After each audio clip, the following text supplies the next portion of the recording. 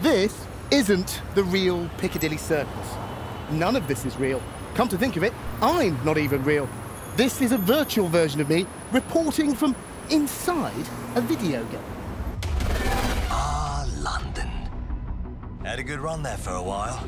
Watch Dogs Legion imagines a dystopian vision of a post-Brexit Britain, a surveillance state governed by an oppressive regime.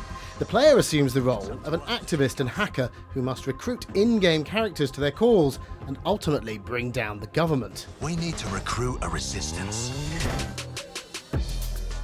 Legion's the third instalment in the popular franchise, developed by video games company Ubisoft in its Toronto studio. We're taking a lot of just influence from what we see in the world. Whether it's the current political climate, whether it's emerging technology, we find ways that we're inspired by those things, ways that we're maybe a little bit afraid of these things, and then we extrapolate out. A large area of London has been mapped for the game, and every character that you meet is playable, their backstory and personality as well as characteristics filled in by the game's artificial intelligence when the player approaches them. Any character that you see in the world, they're kind of, I guess they're kind of like a level of dumbness, right? And then as you're paying attention to the characters, they get smarter. As you're profiling them and as you're getting more interested in them and as you decide to recruit them, we layer in more complexity into the character, but we always keep it consistent with what you initially saw. Technically interesting innovations, but is it asking for trouble using real-world events like Brexit in a game? The British people have spoken and the answer is, we're out. I want to put that to the game's creative director, Clint Hocking, but for this interview, we're going to attempt something which has never been done before. I'm going to perform an interview with a developer of a game inside their own video game. In order for my 3D model to be created, they're going to need a whole bunch of images of me, which is what's going to happen in here. To do this, every minute detail of my face and body needs to be scanned so I can appear as a game character.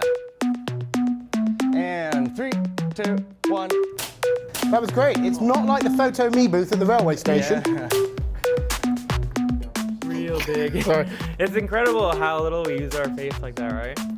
Next, it's on with the performance capture suit, marker dots painted onto my face, and I'm fitted with a head rig, which captures my facial movements. Now, be honest with me. How do I look? Someone gonna call action for us, or are we just gonna go? Now we're ready for virtual lights, camera, and action.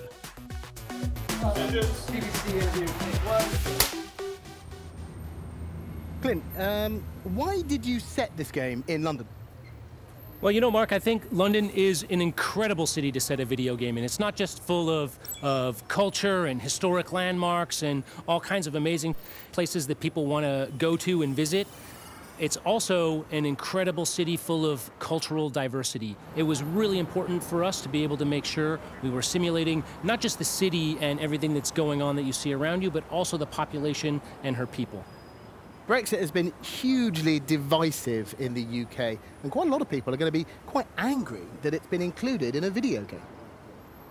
Well, I look at it as a creator of culture. If we were creating films or movies or books, it's the same with video games. You know, it's our responsibility to look at the things that are happening in the world around us and have something to say about that, to create something that's meaningful and that people can look at and engage with and that speaks to the world that they live in. This game's been in development for 4 years, and global events move very, very quickly indeed. Have you included any more of those events in the game itself?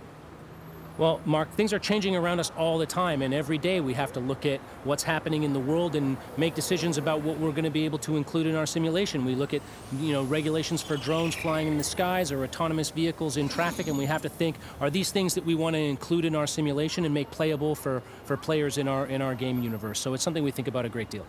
Clint Hocking, thank you very much indeed. Thank you. This is Marc Cieslak for BBC News in a virtual version of London.